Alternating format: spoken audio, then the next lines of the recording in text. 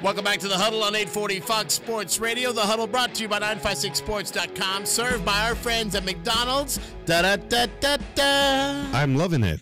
And by the way, guess where they ate before the show? Mickey D's. No That's doubt. correct. Everybody should start their day off with a McDonald's breakfast. If only the McGriddle was available all the time. You know what? And we talked about this. I don't know if up north you've seen this, but I know like in South Dakota they have the bagels. Yeah, those were awesome. They don't have those here. I don't know. It kills me. Maybe if I'd we be had fatter. if we had a highfalutin person at Mickey D's we could talk to. Yeah. We have any juice there, or they just sponsor the show? Just one. Coach Scott Ford of the Hidalgo Pirates joining us here in the Huddle on 840 Fox Sports Radio. Now, Coach, you know, the success that we're talking about that you're going to build with the Pirates, you've had success in Los Fresnos already. Have quite a few guys that are playing collegiate ball. Name some of the guys that you've coached that are now, you know, playing elsewhere. Well, one of the first kids that we had that got out that had the vision and the work and the grades was Eric Walker. A lot of people may not remember him, but those of us that coached him certainly do. He actually mentored Benavidez and Atkinson. You know, he was the guy they looked up to, and he showed them how to work, and they kind of followed his lead. He was a 4-year starter at Texas Lutheran, was a captain, played defensive line for them. And, of course, we had both the Springers. Jeremy was at UTEP, and Justin was a starting linebacker at Kansas. Jeremy was actually a quarterback for us. He didn't actually start at quarterback for us until his senior year because we had Brandon Kretz, but Jeremy went on, and UTEP came down and looked at him and signed him as a quarterback. But after a year, they moved him to linebacker. And he's a very motivated young man. He started 4 years for him at linebacker. I'm actually trying to get him hired over at Hidalgo, but we're working on it because he has a business degree. But hopefully we can get him because he'll be a head football coach one day if that's what his aspirations are. Funny story. After his redshirt year, he started at linebacker that 1 year, and once, of course, you go through the recruiting process, and Coach Price, as the head coach out at UTEP, made a comment to the newspaper that they were going to recruit a lot of linebackers because he wasn't going to play with a converted quarterback, that linebacker. Wow. Yeah, Jeremy put that up on his mirror, and Jeremy started every year he was there. So that's the kind of kid he was. And I know last year Justin was like the assistant strength conditioning at Kansas, doing some work there. I know Coach Weiss came in, and you know, Justin indicated that he's a no-nonsense guy. He's not putting up with much anything. I don't know what Justin's plans are, but we had Asai Rivera who went to and played at TLU, a receiver. He was a great kick returner for us. And obviously we've got Mario. Got Eloy at UTEP, Atkinson. He's a starting center at UTEP. He's got one more year. And then we have Mario Benavidez, who's a starting center at Louisville.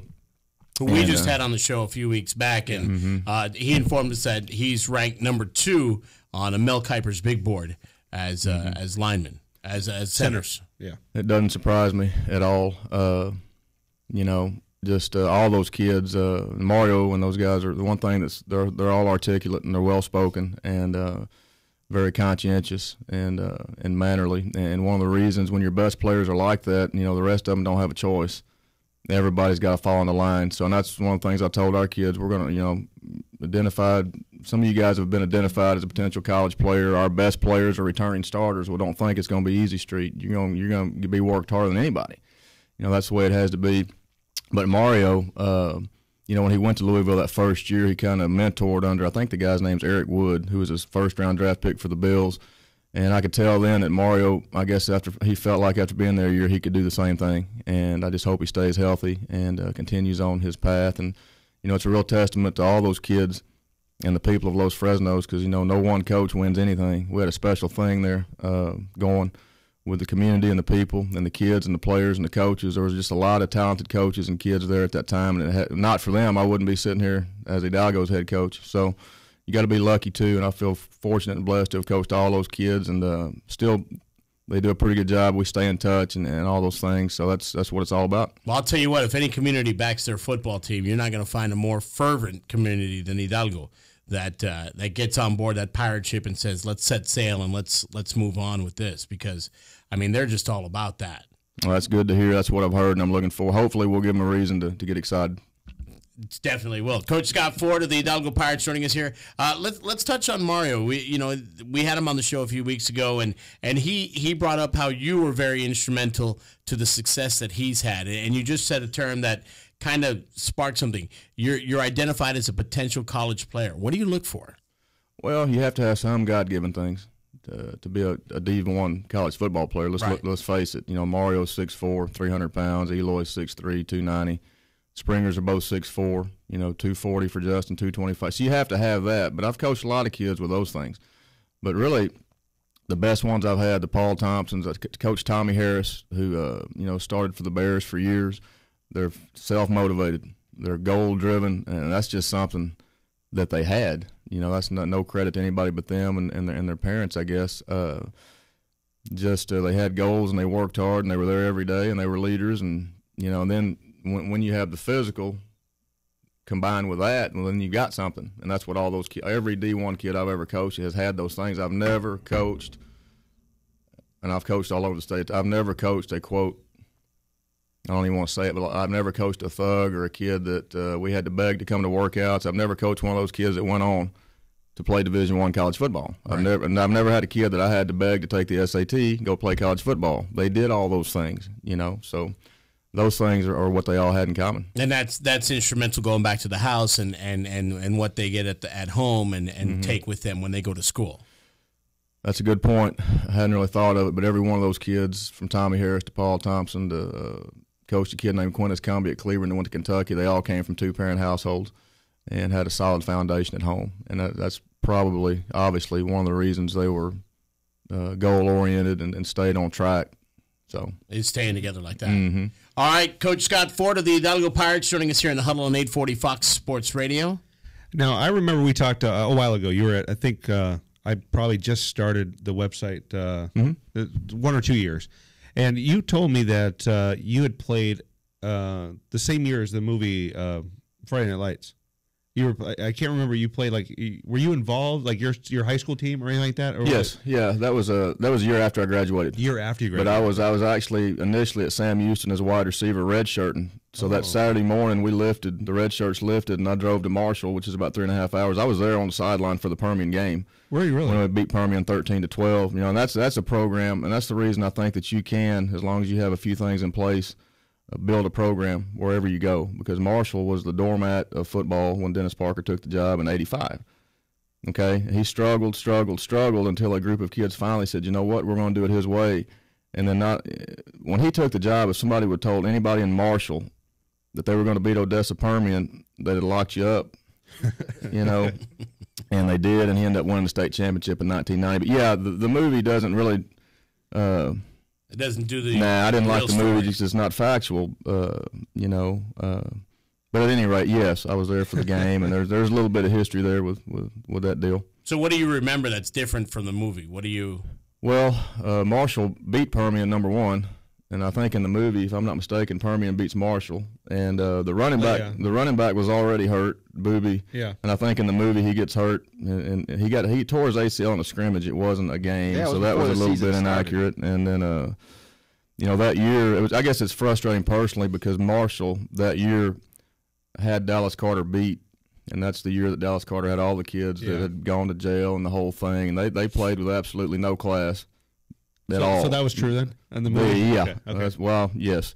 And they ran a kickoff back with just a few seconds left and ended up throwing a tight end dump pass to Jesse Armstead with 1 second left to beat us. So I was pretty heartbroken over that because I was still close with a lot of those guys. So that part of it bothered me personally. But, hey, it's still a good movie. But when you're from Marshall and you helped build that thing and you were there, it's a little frustrating not to get your due.